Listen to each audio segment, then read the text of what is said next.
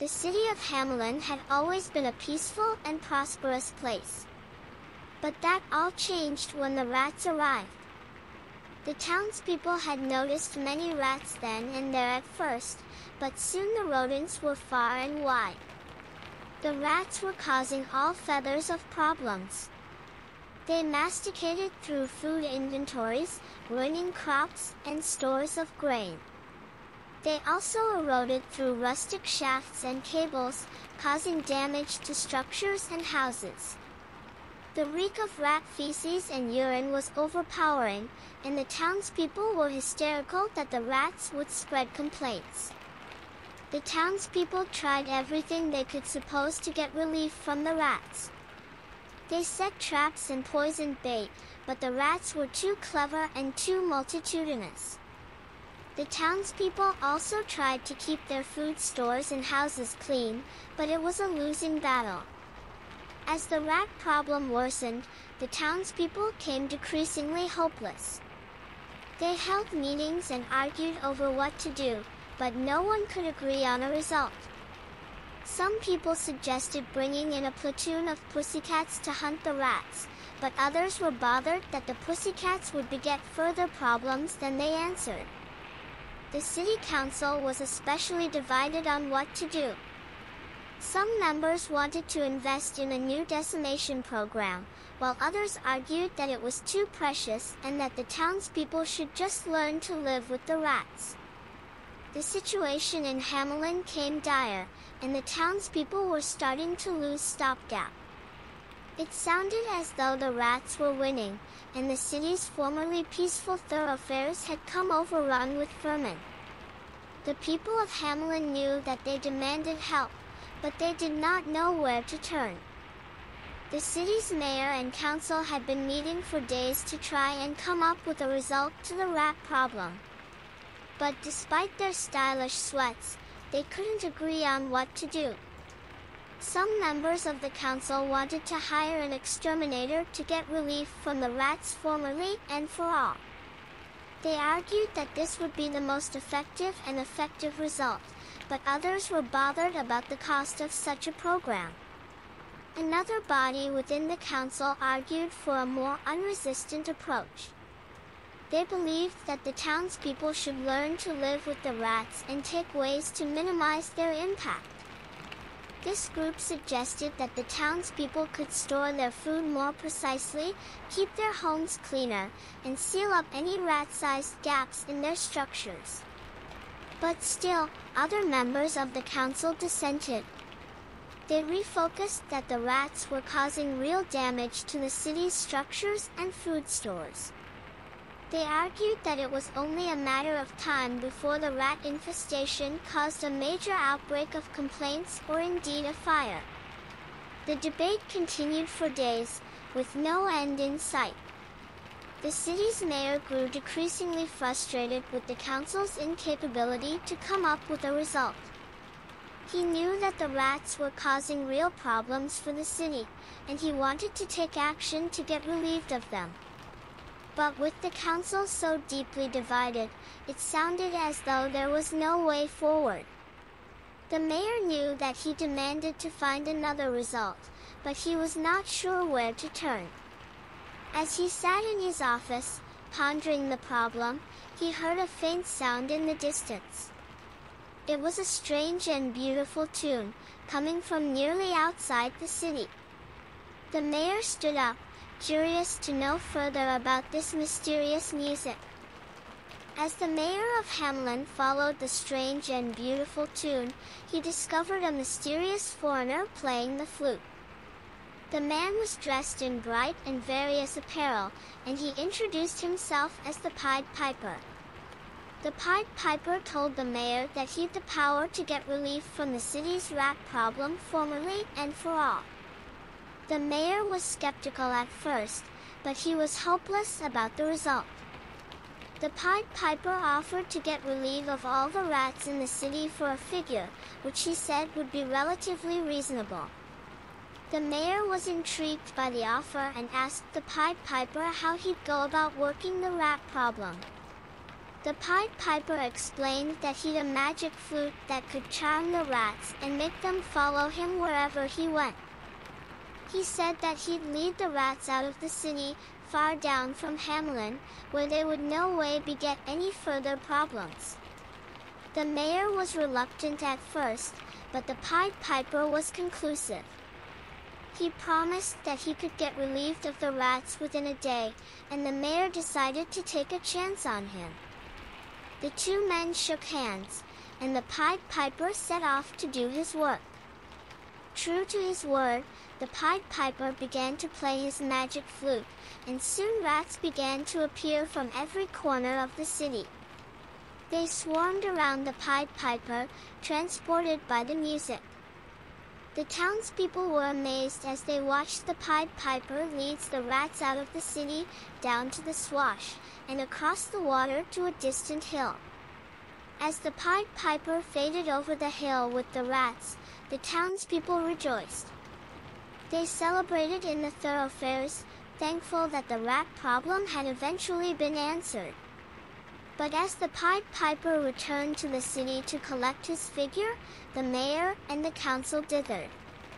They were amazed by the Pied Piper's capacities, but they were also upset about the cost of his services.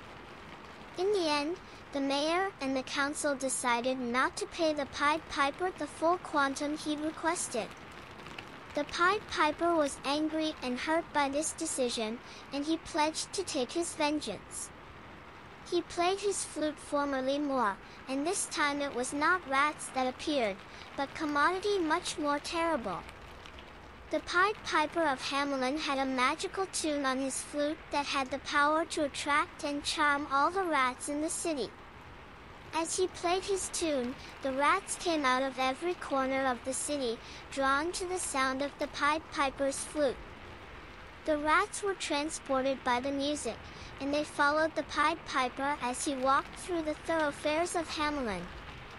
The Pied Piper led the rats out of the city, down to the Swash, and across the water to a distant hill.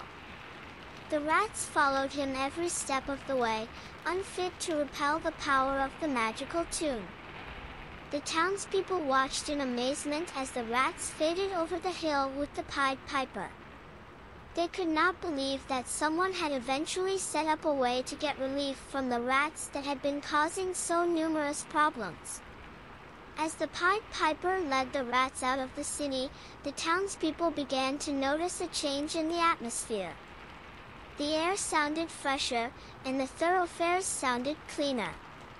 Without the rats, the city was a different place. The Pied Piper continued to play his tune as he led the rats further and further down from the city. He did not stop until he led them to a distant vale, far from Hamelin. There, he released the rats and played a final tune, bidding them farewell. The rats scurried off into the vale, no way to be seen in Hamelin again. The Pied Piper returned to the city, where he was saluted as an idol. The townspeople were amazed by his capacities and thanked him for getting relief from the rats. But as the Pied Piper came to collect his figure, he was met with resistance from the mayor and the council.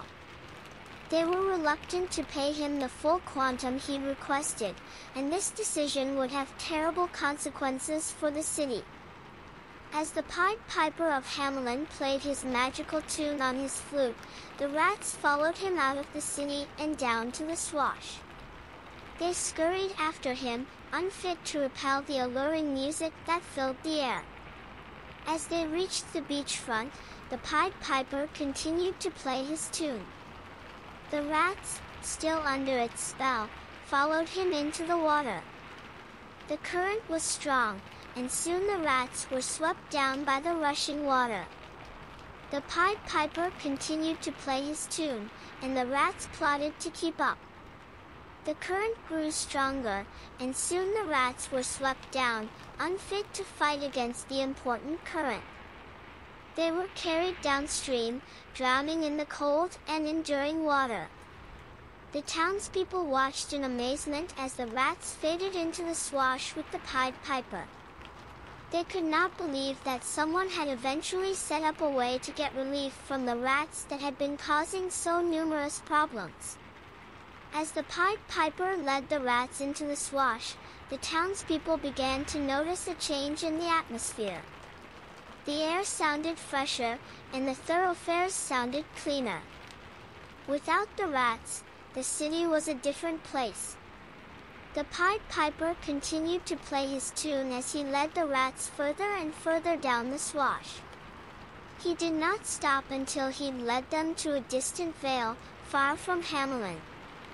There, he released the rats and played a final tune, bidding them farewell. The rats scurried off into the vale, no way to be seen in Hamelin again. The Pied Piper returned to the city, where he was saluted as an idol. The townspeople were amazed by his capacities and thanked him for getting relief from the rats.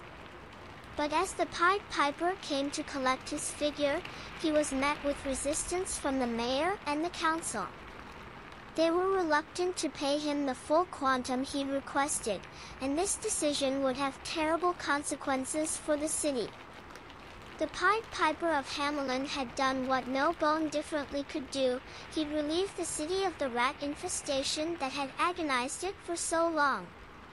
The townspeople were overjoyed, and they promised to pay the Pied Piper his figure. The Pied Piper was happy with this and left the city. Still, when the Pied Piper returned to Hamelin to collect his figure, the mayor and the council refused to pay him.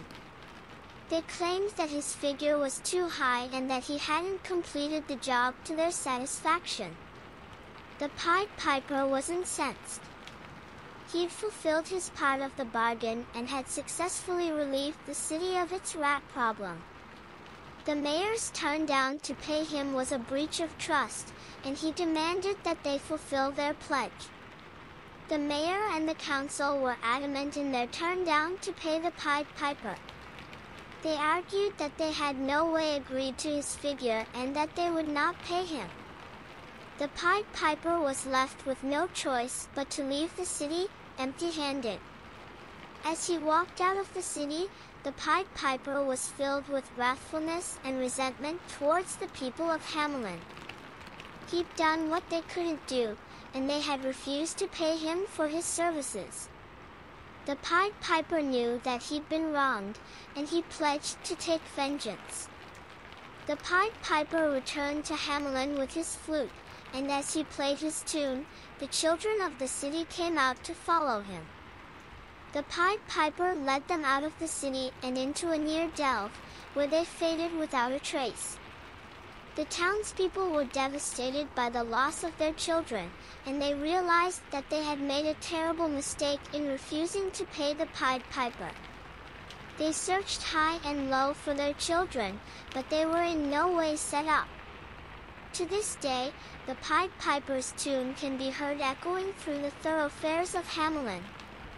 It serves as a memorial of the terrible mistake that the city made in refusing to pay the Pied Piper for his services. The Pied Piper of Hamelin had been wronged by the city's mayor and council, who had refused to pay him his figure for getting relief from the rats. In his wrathfulness and resentment, he decided to take vengeance on the city by using his magical capacities to take a commodity they valued dearly, their children. The Pied Piper returned to Hamelin with his flute, and as he played his tune, the children of the city were bedazzled. They followed him as he led them out of the city and into the girding country. The children's parents were originally too abstracted with their diurnal conditioning to notice their children's absence. But as the hours went by, they began to realize that commodity was wrong. They frenetically searched for their children, but they were nowhere to be set up. Meanwhile, the Pied Piper continued to lead the children deeper into the country. The children were fully transported by the music, and they followed the Pied Piper without question. They moved through fields and timbers, over hills and deans, until they reached a delve at the bottom of a mountain. As the Pied Piper played his tune, the children entered the delve, and it closed behind them. The parents of the children soon realized that their children had been let out of the city by the Pied Piper, and they began to search for them humorlessly. They ultimately discovered the delve at the bottom of the mountain and set up that it was sealed shut. There was no way to enter, and the parents were left with a terrible feeling of loss and grief. The Pied Piper had successfully taken the children of Hamelin, and no one knew what had come of them.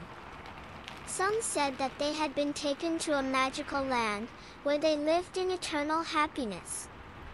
Others believed that they had decomposed in the mountains, unfit to survive without their parents' care. Anyhow, of what had happened to the children, the people of Hamelin knew that they had made a terrible mistake in refusing to pay the Pied Piper. They had let their pride and rapacity get in the way of their better judgment, and they had paid a terrible price for it. The story of the Pied Piper of Hamelin serves as a memorial of the troubles of rapacity and the significance of recognizing our pledges.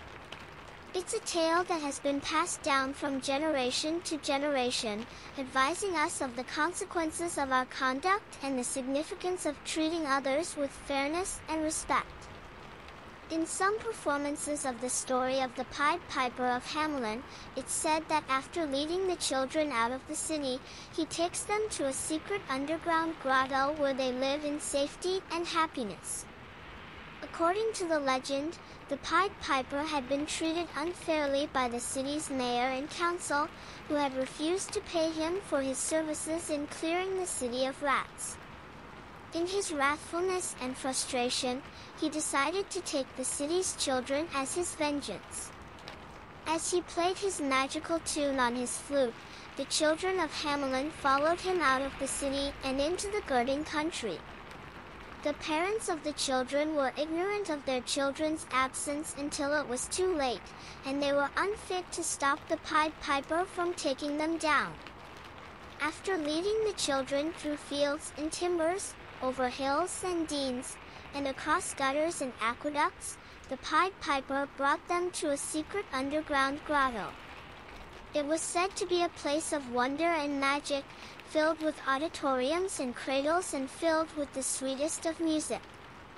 The children were happy in their new home, and they lived in peace and safety under the vigilant eye of the Pied Piper. They were free to play and explore, to laugh and sing, and to live their lives to the fullest. Meanwhile, the parents of the children were devastated by their loss. They searched far and wide for their children, but they were nowhere to be set up. It was only latterly that they learned that the Pied Piper had taken them down. Some of the parents tried to find the secret grotto where the children were said to be living, but they were unprofitable. Others gave up stopgap of ever seeing their children again, believing that they were lost ever. As for the Pied Piper, he was said to have lived in the grotto with the children, playing his magical tune on his flute and watching over them numerous times. It was said that he came as a guardian and protection of the children and that they loved him as if he were their father. The story of the Pied Piper and the secret underground grotto is one of magic, wonder, and riddle. It's a tale of how the power of music and the kindness of one person can bring happiness and joy to those who need it most. After the Pied Piper had taken the children down and faded into the underground grotto, the city of Hamelin was left in a state of mourning and confusion.